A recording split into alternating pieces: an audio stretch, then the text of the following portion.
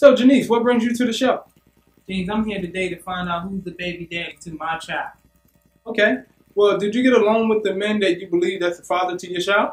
Yes, there's one of them, which is Jacob. He's a nice guy. But the other two, they deadbeats. Fair enough. Well, let's see what they have to say. If I'm the father to Janice's precious baby, I would do everything right by being there for my child. She was knocking boots with everybody in the hood. And then called my phone. I'm like, shorty, what's good? And then that's when she hit me with the news. Janice, I'm not the father to your child. You need to stop calling my phone with that foolishness. It was only a one-time thing.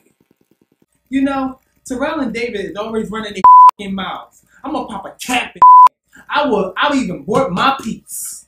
Janice, you can't be bringing guns on the show. I'm sorry. It's okay. It's okay. Sorry, just put it away. Anywho, let's see what the results are.